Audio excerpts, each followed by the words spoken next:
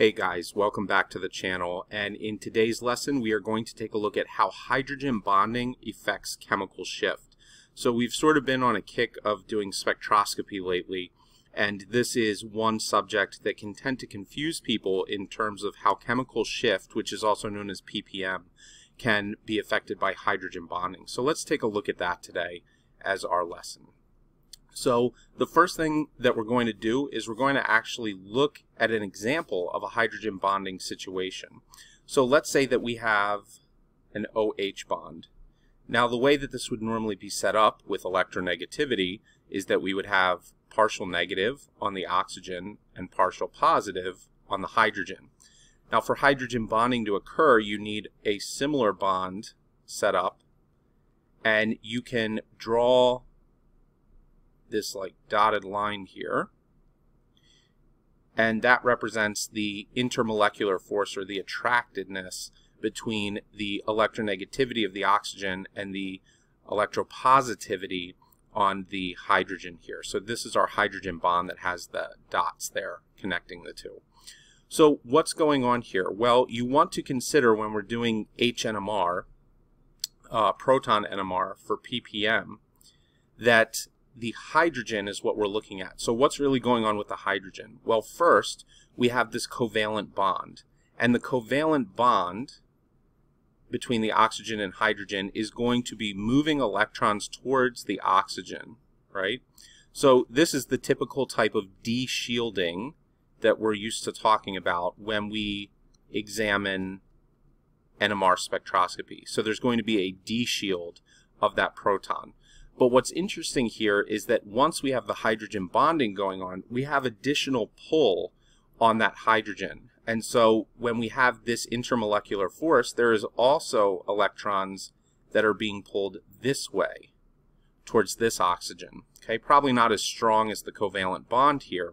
However, this is still occurring. So you're getting a tug of war on both ends. And this is going to leave a severe de-shielding situation on your hydrogen. So remember that when we talk about shielding and de-shielding, you have your nucleus in the middle.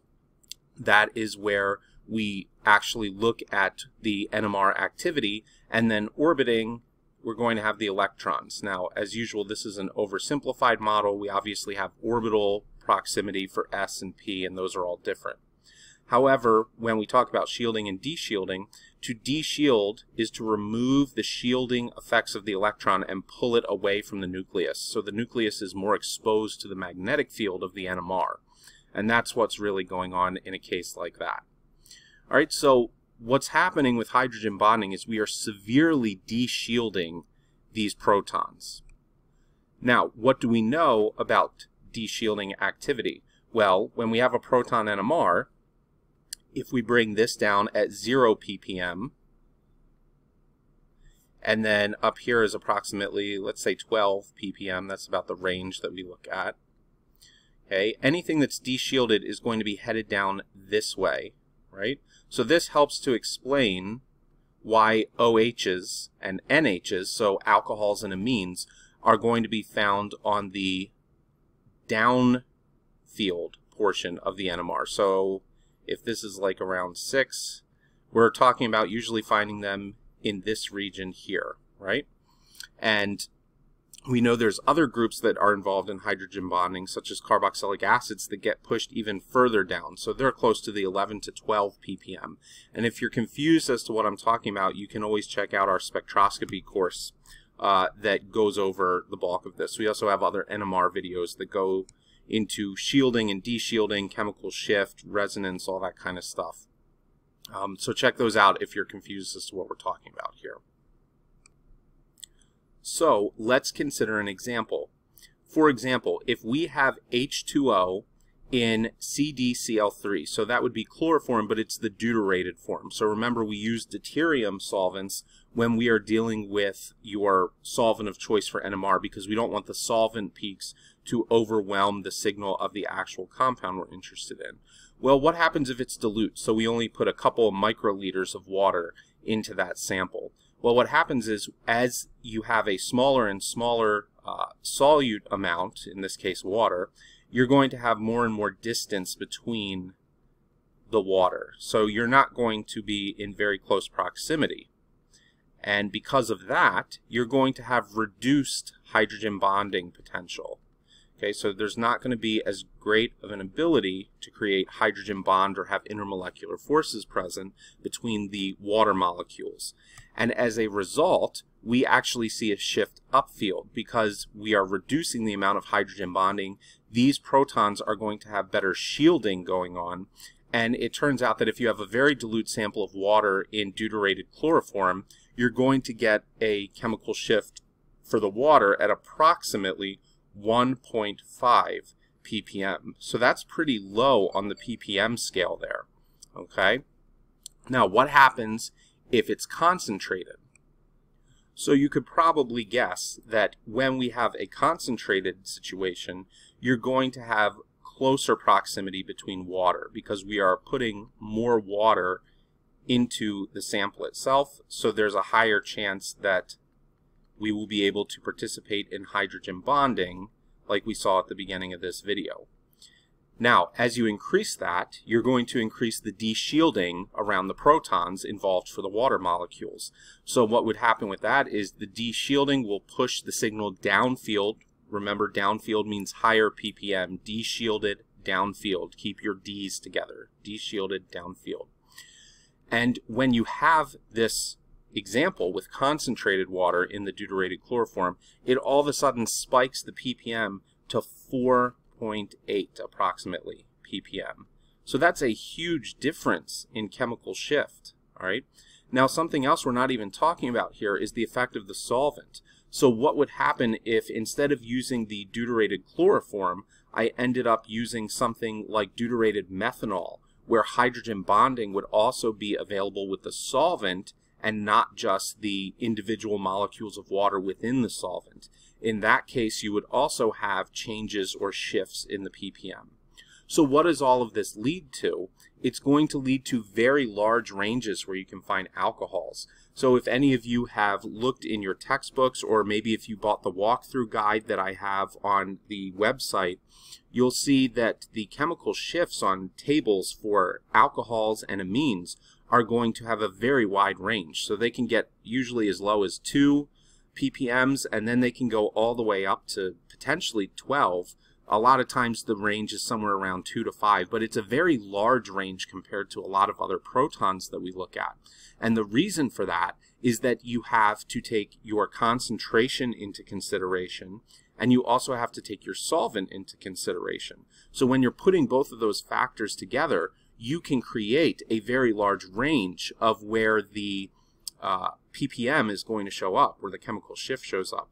And even just with concentration, ignoring the solvent argument for right now, you think of it as like a sliding scale. So you start very dilute, and then if you get a little more concentrated, there's a little more hydrogen bonding. You get a little more concentrated, a little more, and you incrementally can increase. You can start moving or shifting the ppm up until the hydrogen bonding is essentially saturated, all the way down to almost no hydrogen bonding, or virtually no hydrogen bonding is going on because it's such a dilute solution.